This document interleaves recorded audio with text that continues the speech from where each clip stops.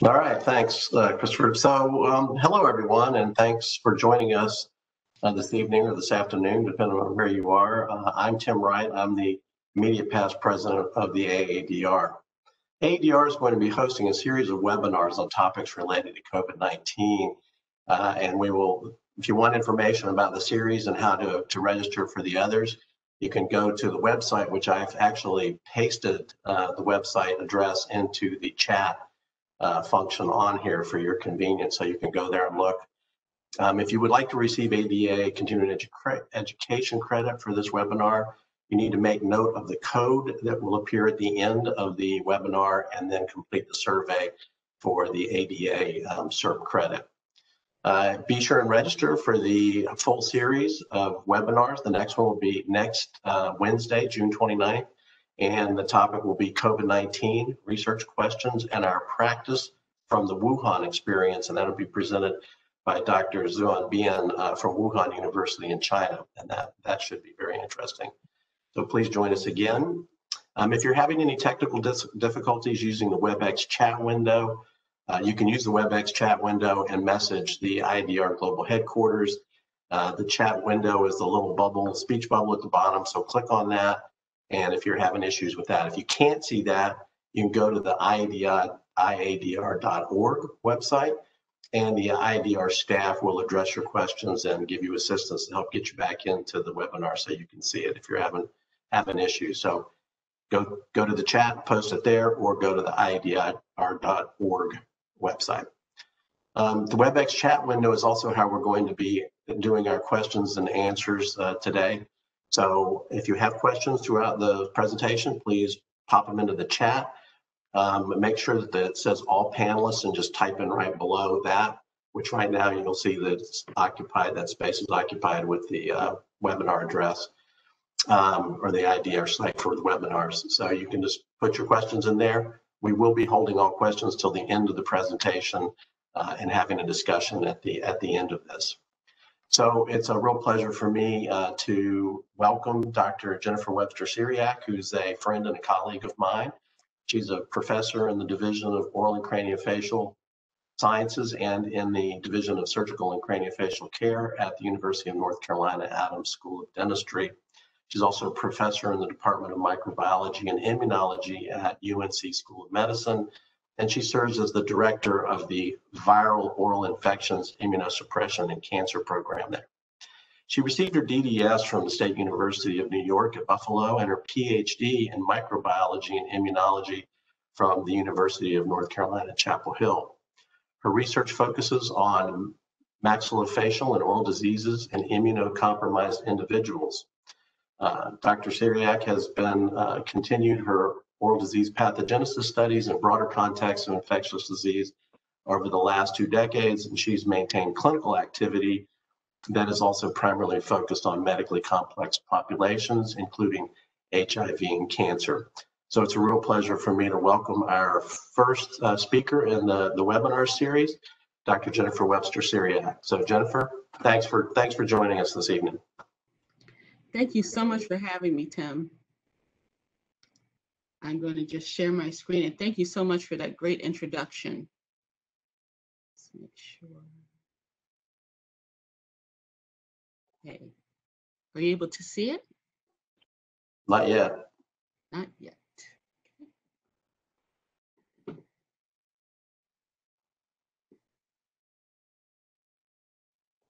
Coming now. Got it. Okay, great.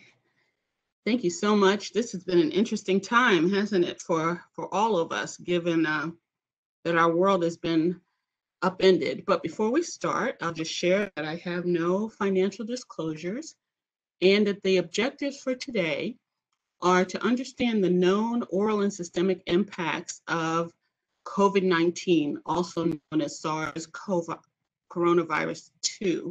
and to also understand the relationship between this zoonotic infection and the development of this pandemic. This is the problem, okay? It's this tiny thing that we cannot see that has upended our world, okay? How best to address a problem? Perhaps a SWOT analysis, okay? From our standpoint as oral health practitioners and dental researchers, in my view, there are strengths. As oral health researchers and practitioners, we can make a significant contribution because we understand what's occurring in the oral cavity, and this is a major region of replication and transmission for this virus. In terms of weaknesses, right now there are knowledge gaps, and these are real opportunities for us in our field. Additional opportunities are oral testing and diagnostics, which are much less invasive than the current standard of care, prognostics, and the potential to decrease local viral burden and diminish transmission. Then, of course, threats are transmission and infection, both on working with this virus and with working with people. So what do we know? We know that the outbreak was first reported on December 12th in 2019 in Wuhan, China. And early on, they were saying this was related to a seafood market. Today, there are only about 3 countries in the world that haven't reported any cases. The median age is middle-aged, 47 to 59 years old, with about 45% of patients being female, so more males than females. And due to this widespread and rapid growth of the infection, the WHO declared this global outbreak as a card-carrying pandemic. So if we look at where we are globally, in the upper left-hand corner here, you can see everybody in the entire world, with the exception of these 3 places in yellow, have reported cases, okay? And if we look at the situation, and this was as of July 20th, okay? You can actually see we're at about over 14 million cases, and now we're well over 15, okay? But in the parentheses, you can see the number of new cases within a 24-hour period. And so as of Monday, from Sunday to Monday, there were 5,000 more deaths globally. The other thing that's really clear is that the Americas are leading the charge, both in terms of cases and in terms of deaths. If we look at what's happening in the United States, again, this data is 2 days old. What you can see is that our case numbers have continued to climb. We had a small plateau late May, but we've continued to rise. Okay, up here are the reported cases with higher cases with the darker color. So you can see this very clear belt along the southeast, and numbers of deaths. Again, more in the Southeast United States. And in fact, the Southern United States is now really the epicenter of the global epidemic. It's interesting because in the US, we're about 4% or 4.5% of the global population, but we're about 25% of the cases. So that's a significant disparity, with us moving towards 4 million cases and towards 150,000 deaths. And what's interesting is, as the epidemic has progressed, and now this slide is a little bit old, this is a slide I borrowed from the NIH, you can actually see that the distribution of the virus is well aligned with social and economic disparities, okay? And so when you look at, you can see here across the southern United States and up the eastern seaboard. But when you look at HIV, the distribution is pretty similar, okay? So vulnerable populations are those that get infected with HIV, and vulnerable populations are predisposed to COVID-19 infection. So where does it actually begin? Of course, we know it began in Asia and then became a global pandemic, but where did the virus come from?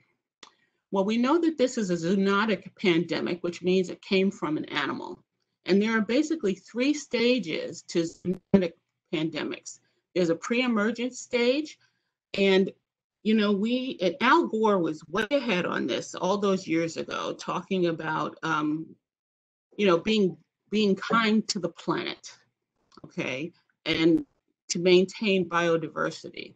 So what occurs is when you're encroaching on a wildlife habitat or changing the land use, you see a difference in the exchange of microbes between the different animal reservoirs. The changes to the ecology can actually then change the transmission dynamics. And so you have a higher risk of a pathogen spilling over from one non-human host to another non-human host, okay? After pre-emergence, we see a localized emergence. And so this occurs at that wildlife-human interface, where these human-adapted viruses are now introduced through zoonotic transmission from animal reservoirs to humans. And then what you'll see is a localized increase in numbers of person-to-person transmission. And this was outlined very clearly in the Ebola outbreak, as well as the Nipah pandemic, where the Ebola was highly concentrated in specific regions of Africa. And once you move beyond the localized emergence, in this case at Wuhan, China, you move towards the emergence of a pandemic. And this is facilitated by international travel and trade. We are a global society, okay? And we've seen this now with 3 pandemics, with the first SARS, with HIV, and now with COVID-19. The urgency of our understanding this goes beyond COVID-19. And it's really an opportunity for us to grasp what's happening and try to promote some balance within the world so that this will not continue. And this was the genesis of the Global Virome Project in 2018. We know that there are about 260 animal-borne viruses that infect humans, but there are about 1.7 million unidentified viruses that are thought to exist in mammals and water birds, okay? So of those million viruses, there may be some of those that are maybe even more lethal and disruptive than COVID-19. So again, it is urgent that we can actually utilize our experience with COVID-19 to try to diminish this in the future, okay? Why do I think this is gonna happen again? Not just because there's so many additional viruses in these other reservoirs, and that things like land use and biodiversity are being modulated. But if we look over time, we've seen an increase in the frequency of viruses that jump from animals to people. And so here you can see, if we look over the past 50 years, okay, where there was the Marburg epidemic, and there was an earlier Ebola epidemic in 1976. But what you can see is over time, we can see the epidemics are getting closer and closer together, okay? There wasn't even an epidemic in the 80s, okay, it skipped. But look at what's happening in the past 10 years, 4 epidemics, okay? So this is really increasing pretty significantly, okay? This slide was from earlier in January. So this is not true. These numbers are not true in terms of the fatality rate, the number of countries, and of course, the numbers of cases and deaths. As we know, we're more like close to 15 million right now, okay? So we know that, so SARS CoV-2 is one of 8 known beta coronaviruses, okay? And most of these, their natural reservoir is in bats and or rodents, okay? Some of them have an intermediate hosts. These include camels, cows, pigs, and others. And several of them are only really cause mild infection, and that includes the human coronaviruses that are numbered, okay? like human coronavirus 43, for example, okay? But the MERS, which is the Middle Eastern respiratory virus, and the earlier SARS, severe acute respiratory syndrome virus, as well as our current COVID-19, all cause severe infection, okay?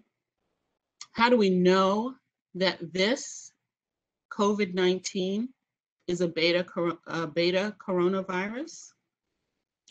Because when we actually look at a phylogenetic tree of the known coronaviruses, here are the beta viruses, and you can see it aligns very closely in terms of its genomic similarity to the beta coronaviruses on the tree. The other thing that is now a question is whether there is actually an intermediate host for this virus, and it's thought to potentially be the civet. Okay. SARS coronavirus does come from bats. Okay, but people, it's interesting, lay people just don't think that people are making that up, but it's true. Coronaviruses in general are naturally hosted and developmentally formed by bats. And here, in this phylogenetic tree, in the blue are bat coronavirus sequences, okay? In the green is a civet sequence, the potential intermediary host, and in the red are the human sequences, okay? The human sequences are about 96% identical to that of the bat, okay? And one other important measure of proof is that if you actually take the bat viruses, they can utilize the human ACE2 receptor for entry and pathogenesis, okay? So it's very clear that there's a relationship between the bat coronavirus, and it's likely that it jumped into the human population, potentially through the civet. Now, these viruses are enveloped positive strand RNA viruses, and as I showed you, just based on the intermediaries, they can infect a lot of different animals. This severe acute respiratory syndrome virus is a single-stranded virus. It can be up to 150 nanometers, okay? And of course, it's the etiologic agent of COVID-19. And when you look at the virus under the electron microscope, you can see these spikes that form a crown. And this is why these are named coronavirus. So these crowns and the spiked crown is actually pathognomonic for coronaviruses, this crown-like appearance from the spike glycoproteins. But when you look at the coronavirus, this coronavirus is actually quite identity there is about in the 70%, 70 to 79%. And then the Middle Eastern respiratory syndrome virus, in terms of identity, is only about 50%. So it's a different beast. Here's what it looks like, okay? So it has an RNA genome depicted here in blue. It's surrounded by a lipid bilayer, and it has 4 structural proteins that include the nucleocapsid, the membrane protein, the envelope protein, and the spike. So it's about 25 RNA viruses. I shared with you the structural proteins. 3 of them, the spike, envelope, and membrane, are glycoproteins. The nucleocapsid is not. Excuse me. Excuse me. There are actually 16 non-structural proteins. So for an RNA virus, this has quite a few proteins.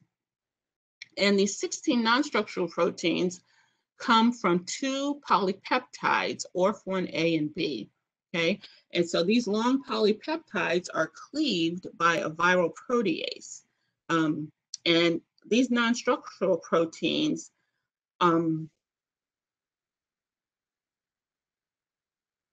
also to evade host immune responses, particularly this one, NSP3. Okay. Now, in addition to the structural proteins and the non-structural proteins, there are also 9 accessory proteins. And they're called accessory because you don't really need them to replicate, okay? But they are really important to immune evasion. So what is, just like any virus, okay, a virus is an obligate intracellular pathogen and parasite. The virus by itself can't do anything. It needs to be inside of a host cell, okay?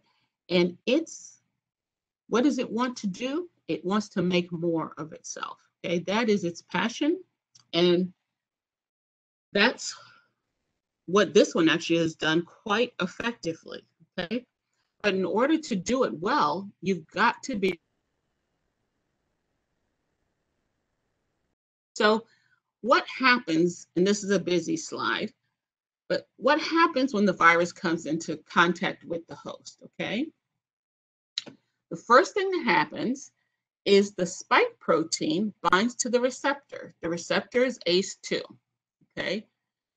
And upon binding, 2 different things can happen.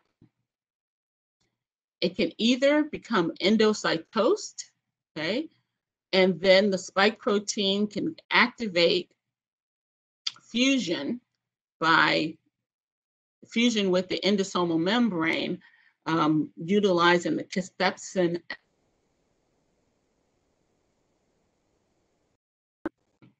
Once the spike protein binds to the ACE2 receptor, the binding could expose a cleavage site, and then this cleavage site can be clipped by furin or by other proteases like TMPRSS2.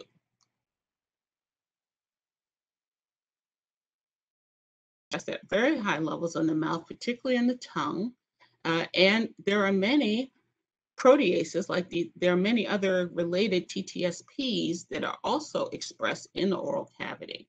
So once this virus has bound and endocytosed, uncoating occurs, okay? So the virus sheds its outer shell, and the viral genome is then released into the cytoplasm. So this virus doesn't even need to go into the nucleus to replicate, okay? That virus, and here shown by the green here, okay, this is the viral genome, and okay, this is now used by a template. The virus encodes its own RNA-dependent RNA polymerase, then sucks up a number of other cellular proteins like RNA binding proteins and others, can be replicated and translated such that proteins can be made. One other thing the virus has evolved to do is the S protein, as it's being made through the secretory pathways, okay? And goes through the trans-Golgi network. Well, while in the trans-Golgi network, there are intracellular proteases that are present, including furin. And so what this does is allows for an intracellular activation. Okay, so some of these S proteins are pre-cleaved, now they're activated, and the virus is released to now go out and infect other cells without necessarily having to go through this system, okay? So you can see that the virus has evolved a number of things to take advantage of the cell, but without the host cell, nothing can occur. Now, what's the problem with this and other viral infections?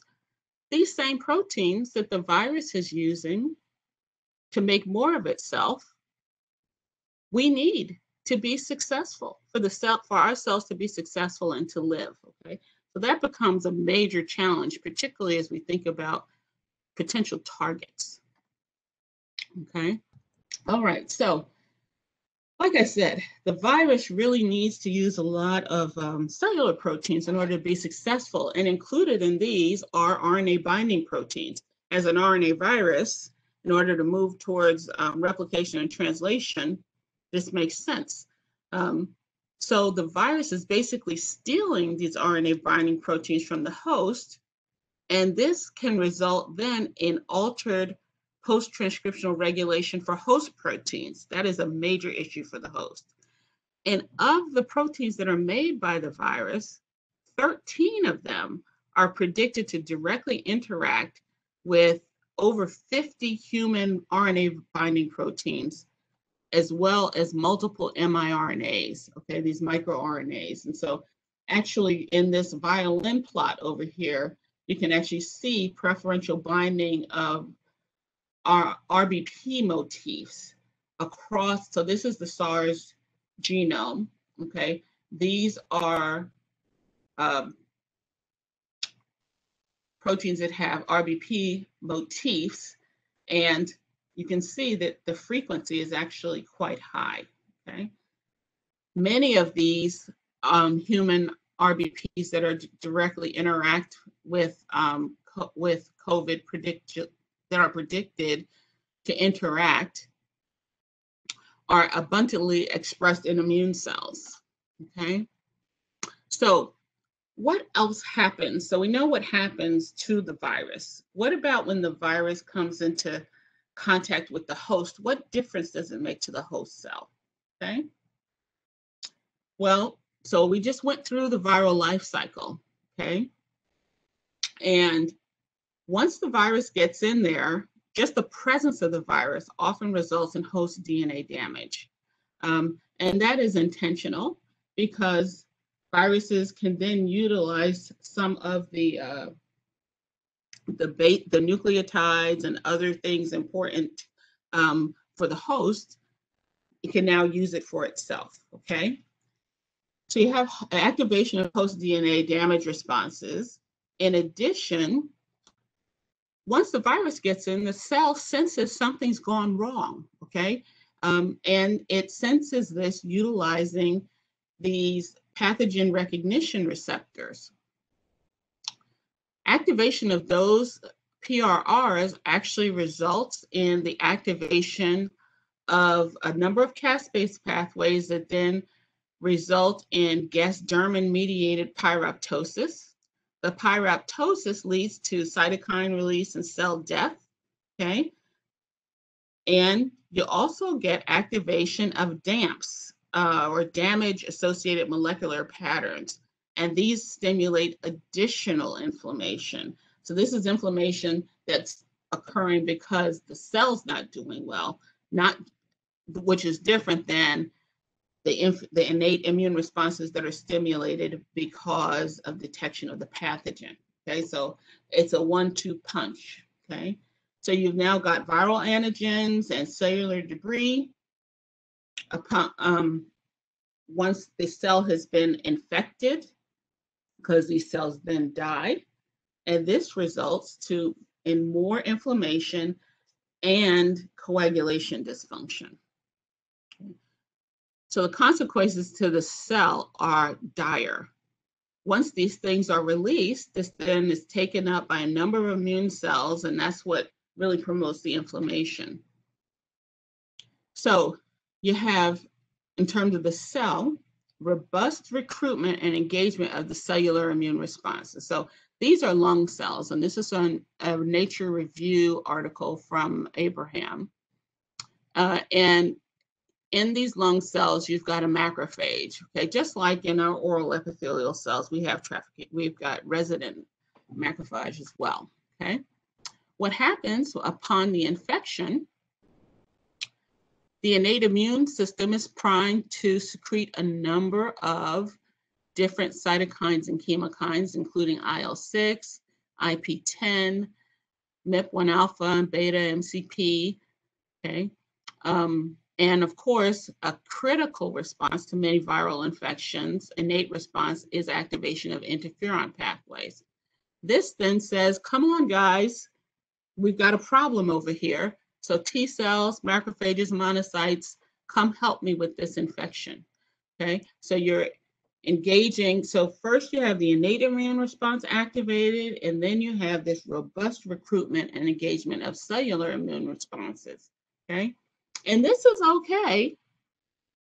This is okay if you've got a functional immune response, if you're on the healthy side. Why? Because you can have clearance of the infected cells. Macrophages will come and clear the neutralized virus.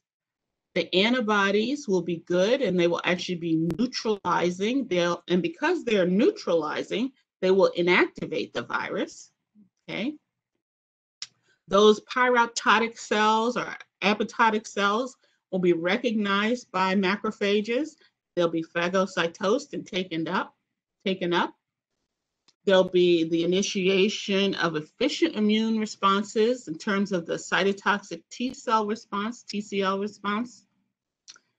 And eventually, you'll get CD8 T cells made that facilitate a memory response, and they will come in and clean up and eliminate infected cells. So if you've got a functional immune system, you're going to have minimal inflammation, you have minimal organ damage, you're going to clear it up.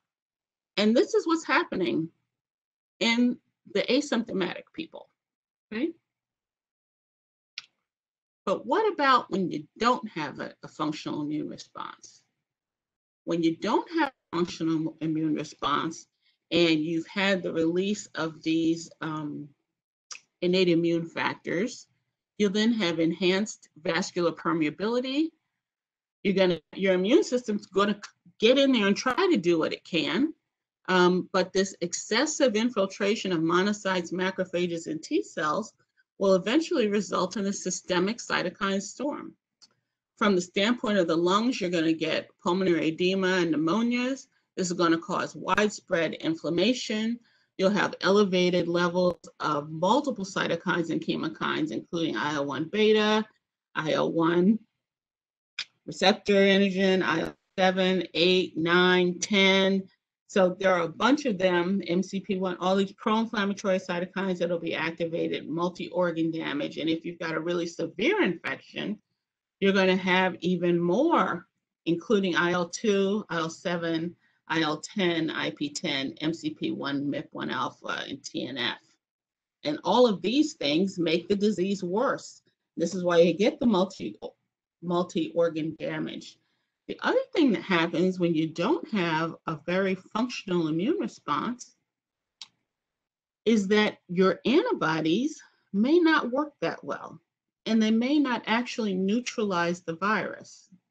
So what happens then is this then actually flips the script, and you can get an antibody-dependent enhancement that actually facilitates entry of the virus into cells and can even facilitate replication.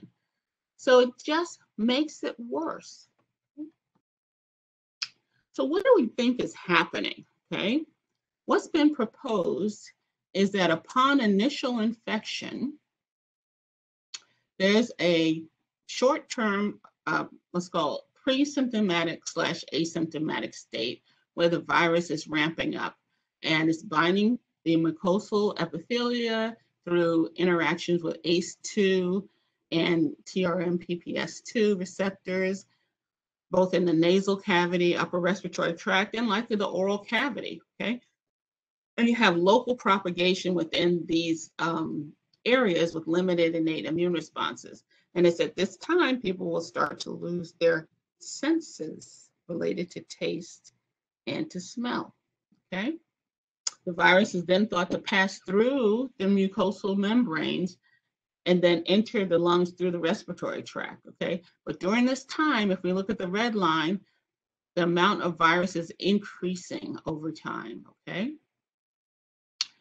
As you move towards stage 2, you have propagation down the respiratory tract and even more robust innate immune responses, okay?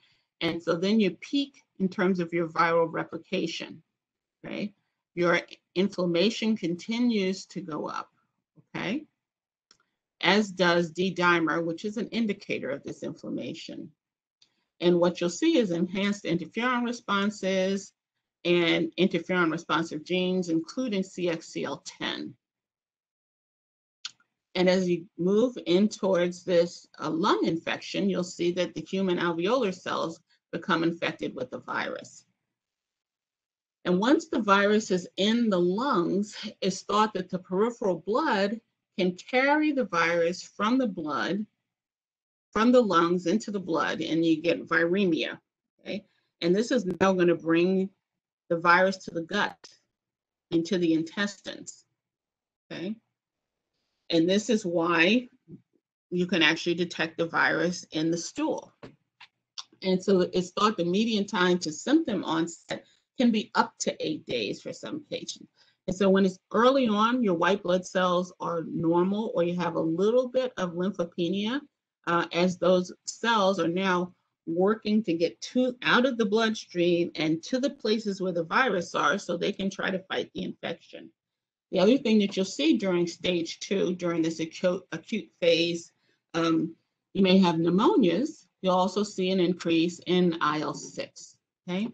And then when people move to severe infection, and about 20% of people are thought to progress to this stage where they've got significant pulmonary infiltrates, they develop severe disease, and the disease, of course, can be fatal. And of course, the fatality really varies based on how old people are and whether they have any other existing comorbidities.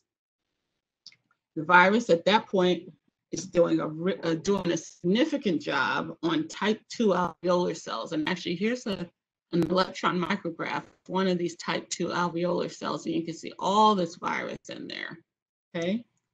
The other thing that you see is disseminated intravascular coagulation problems with the leaky vessels that we just talked about, and high levels of D-dimer. How do patients present? There was a study done mostly in the UK, but they included people from the UK and the US. And they had, and I think this is King's College, they utilized a real-time tracking of self-reported symptoms in an app, okay? And so between March and April of this past year, there were over 2 million people from the UK and under 200,000 from the US. And about 32% of patients in the UK indicated having at least one or more potential symptoms of COVID-19. Of all of these over 2 million patients, about almost 20,000 had a COVID test. And the proportion of participants who had reported loss of smell was much higher in those people who had a positive test. It was like 65% versus those that had a negative test result, okay? So the odds risk of actually having the virus and losing your smell is like 6.74%, okay? And so if we look over here at the odds risk of being infected, we the world, we're really using fever as our main, as a main potential red flag. The odds risk of being infected and having fever in the US, not very high, just over 1. And then if you're in the UK, maybe approaching 2. But look at loss of smell.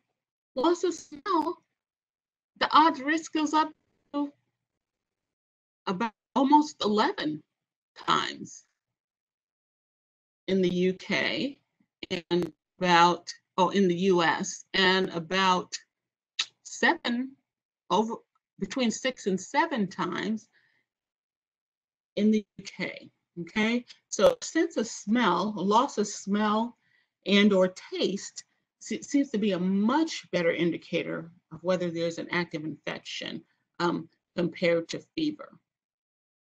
And so they were able to then develop a model combining the symptoms to predict whether there was probable infection, because the majority of people who had gone and done the app study actually had not had a test, okay?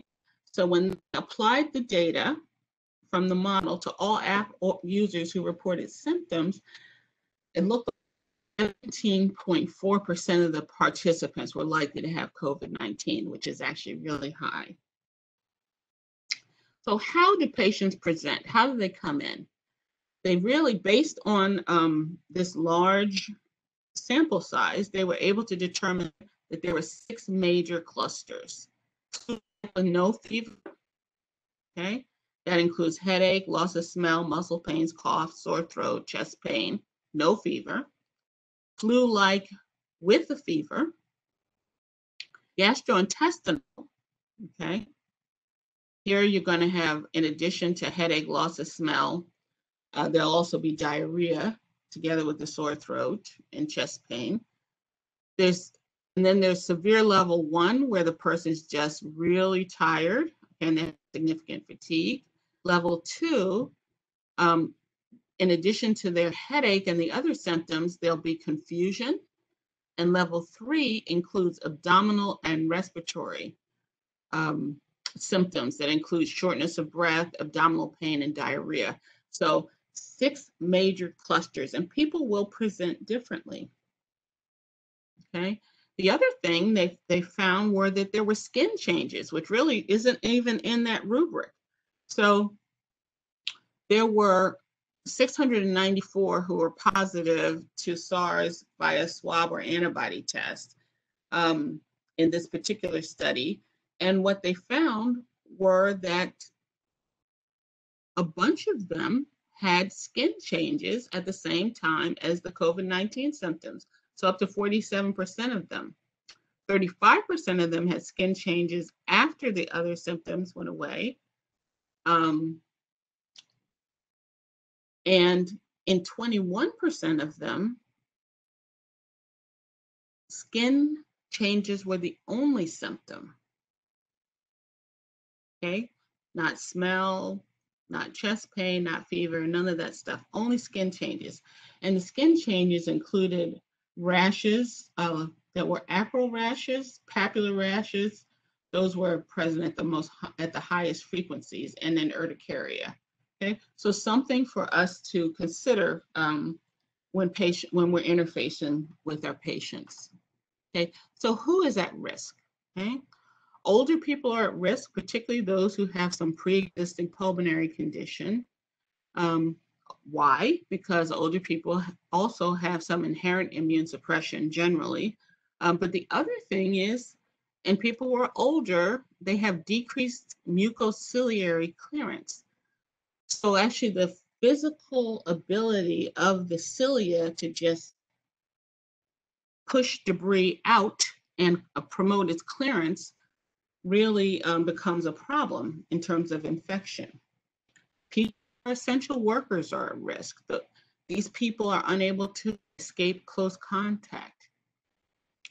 The other people who are at risk are the non-compliant. And we know that we have some people who just don't want to wear masks. They don't want to social distance. They're not washing their hands. However, just yesterday, I saw that there was a Norwegian study that if people maintained 100% compliance, there would be a 90% reduction in infection, okay? So non-compliance really makes a significant difference. The other thing that's recently come to light is that there are individuals who are genetically susceptible. So if we look over here at these structural depictions, the ACE2 receptor, okay, and here's where it would bind to the coronavirus spike protein, okay? So here's a blow up of that area of the receptor binding domain. And then also the protease, it's also known to facilitate fusion. There are several areas where there are variants that are thought to predispose specific groups of individuals to these infections, okay? So there's an ACE2 polymorphism that's associated with cardiovascular and pulmonary conditions. This alters the angiotensin ACE2 interaction, and it's arginine 514 that's present in African and African American populations. Also, only the African and African American populations carry the variants 333 threonine and asparagine 424 to tyrosine. So that variant, okay? And those respectively, in terms of their allele frequencies, are 0.003 and 0.01. 0.01, pretty high, okay? There's another one, proline 389 is actually occurs in Latinx group, okay, with an allele frequency of 0.015%. And 35% and 59% of deleterious variants that are present in the protease coded region are carried by the African American group and also the those of non-Finnish European descent. Okay, so not only are there are individuals who may have multiple of these things. They may be genetically susceptible because of their race. They may be essential workers and older. This compilation puts them at significantly higher risk. The other thing is people who are heavy, the people who are obese, were more likely to die and also to be admitted to the ICU. And this was demonstrated in studies from China, in the UK, and also from the US. So what can we do about it, okay? Well, there's the opportunities for treatment by targeting the host or different host functions, okay? And it's been shown that when people are recovering from viral infections, have plasma that has antibodies, neutralizing antibodies that are functional and can actually be used and taken from one person and given to another person. There are treatments that actually influence the levels of the receptor, or in the context of cardiovascular therapies. That may play a role in terms of infectivity. Chloroquine and hydrochloroquine thus far don't appear to be, they're immunomodulatory, but don't appear to be very effective. The other thing that can occur, or that could happen, is there can be antibodies generated directly target the spike protein. And where would these come from? They could come from adoptive transfer, like from the convalescent plasma. They could be developed because of vaccine and a vaccine response, or recombinant monoclonal antibodies could actually be made, okay? The other thing is to be a protease inhibitor developed that would actually block and prevent the TPRSS2 from activating the spike protein. And there's been lots of success with protease inhibitors in the context of HIV, for example. Okay. Vaccinations will also allow the of CD8 positive T cells. This would secrete cytotoxic granules and kill infected cells. And then the other thing that could occur is pro-inflammatory cytokines can be neutralized through transfer of blocking antibodies or actually mechanically removing them from the blood. So those are things that could potentially be done targeting host functions. What about targeting viral functions? Okay.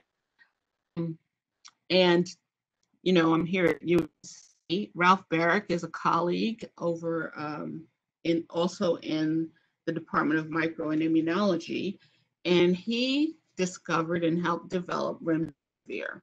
And this is a broad spectrum antiviral prodrug that has potent antiviral activity against a number of RNA viruses. And so he'd been working with this pre-COVID-19 and testing it against other coronaviruses. And this is an experiment he did looking at the MERS coronavirus and demonstrating this is a mouse experiment and these are mouse lungs. He infected this mouse with the MERS coronavirus. And you can actually see lots of the antigen there in the lungs. But with remdesivir treatment, those are almost clear, okay? And how does this work? It's likely that this remdesivir causes premature termination of viral RNA transcription, okay? A number of antivirals work like that. For example, acyclovir that targets the herpes viruses. And so this was a great candidate and moved into clinical trials. And this was one that was recently published in the New England Journal, where they looked at remdesivir versus placebo. And you can see substantively more recoveries with remdesivir compared to placebo. There was a much shorter median time to recovery with remdesivir compared to placebo. And we actually looked at number of deaths by 2 weeks post-infection, post-treatment. You see the remdesivir is significantly lower deaths compared to 54 in the placebo.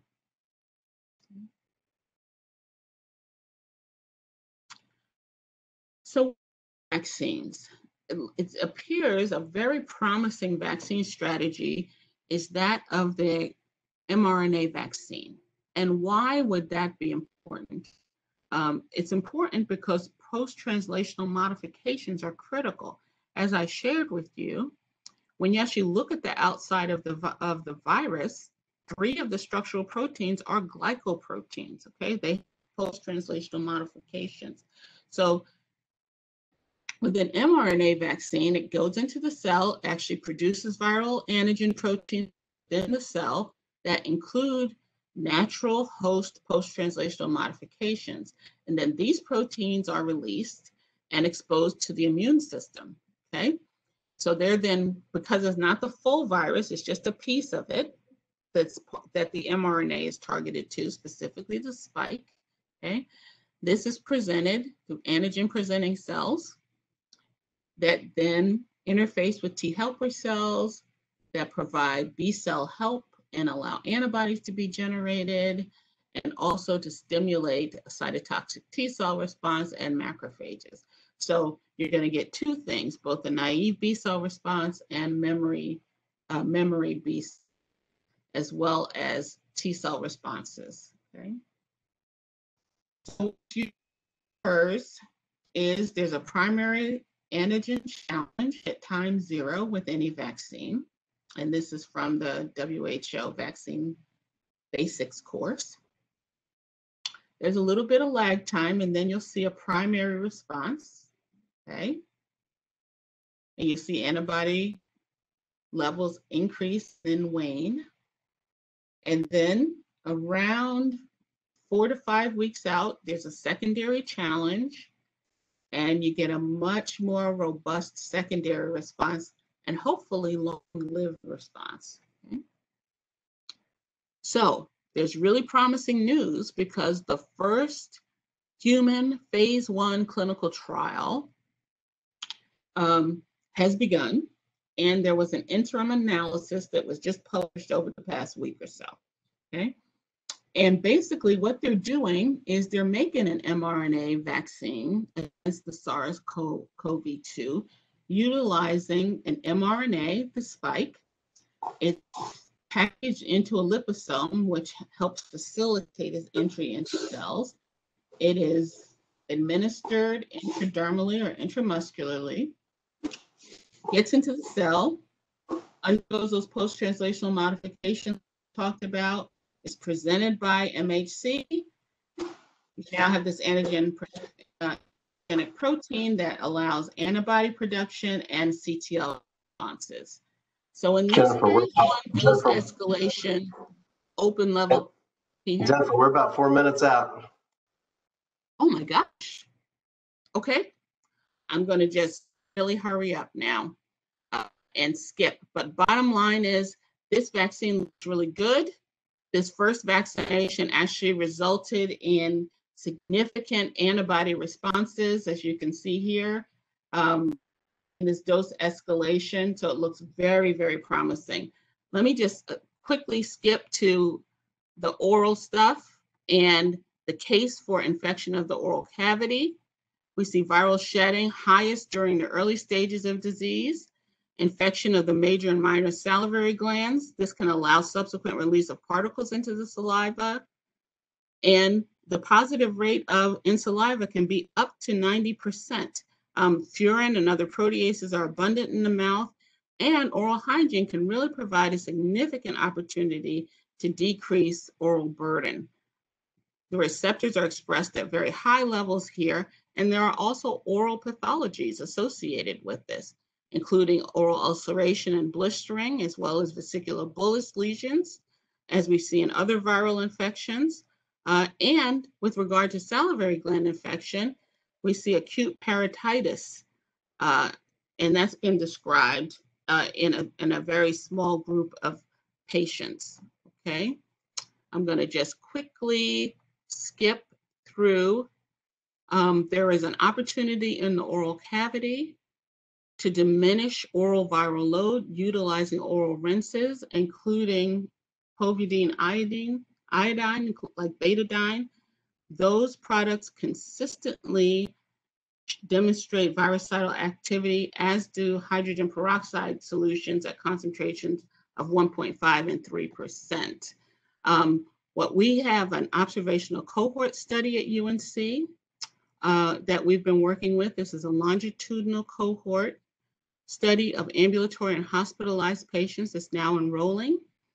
And from these patients, when we look at saliva at entry versus 1 month out, we can see both, as we target both the E region and the RNA region with primers that we develop, we see it drops off pretty significantly. The important thing here is not only do we see the RNA go down, but in collaboration with biomedomics, we've been looking at salivary antigens in this point of care test, okay? And what you can see here, this is a pre-COVID sample, no band. This is a post-COVID, this is a COVID sample. You can see a band here in the saliva. So this is a point of care test. It takes about 20 minutes. It's a significant opportunity for us. And I'll move to end here with our SWOT. So we've got strengths. Jennifer, thank you so much. That was an outstanding overview. We're at the top of the hour. I know some people may be probably going to have to jump off of this. I've had questions about, will the slides be available? I do believe these are all recorded. All of these will be available. If you have questions, we can take a couple for people that can hang around, but we also have the IDR member discussion forum, and Jennifer has agreed to answer questions through that venue as well. So if you have questions, please go ahead and go on the chat, and Jennifer will be available to answer those as well. But again, thank you, Jennifer, for an outstanding presentation and overview. Sounded to me like we ought to be asking lost a sense of smell as opposed to where people have traveled. One question somebody asked was, you mentioned right there at the end about the rinses with povidone iodine and hydrogen peroxide. I know people have also asked about, there was one question specifically about saline. Any evidence that saline rinse does anything to reduce viral shed orally? So I think the physical clearance of cells that may be infected, but there's no real hard evidence that saline does much in terms of. Yeah. Another question was that you mentioned 3 countries that didn't have anything reported, and there was a question about, are they protected or something? It was just reporting, or what were the 3 countries, if you know? So they are in Asia. I can't tell, I don't know exactly which ones they are. I can point them out to you on the map. Don't know the names of them. One's in Africa, 2 in Asia. But I think that those are they just haven't reported. Right. Yeah, and there was a question about, could you provide the Norwegian study reference, and that's again something we can do through the IDR member discussion forum and get additional information out. Another question: what is the optimum time for initiation of the Vesivir therapy, and is there a disadvantage to the drug? So the optimal time would be if you can capture someone when they're in the acute infection phase, because that's the time when you're having most viral replication. So if you can get it in there early. Okay, makes sense. Well, yeah, people also were asking about other rinses like CPC or chlorhexidine rinses. Any evidence about those? Chlorhexidine has not performed as well as these other two, and there hasn't been much done with CPC. Okay. Any other oxidizing compounds containing rinses that might be benefit? Potentially, but I think there's a real opportunity. Actually, the studies need to be done. Right. Yeah. All right. People are starting to drop off. We had a great attendance for this. I hope folks enjoyed that. I certainly did. And again, want to thank Jennifer for her efforts putting this forward and all that she's doing related to pushing research and the agenda to try and keep everybody safe and healthy. And I hope everybody will join us again next Wednesday for the next in our COVID ADR seminar series. So thank you. Please be safe. And thank you again so much, Jennifer. Thanks so much for having me. Everyone stay safe and be well.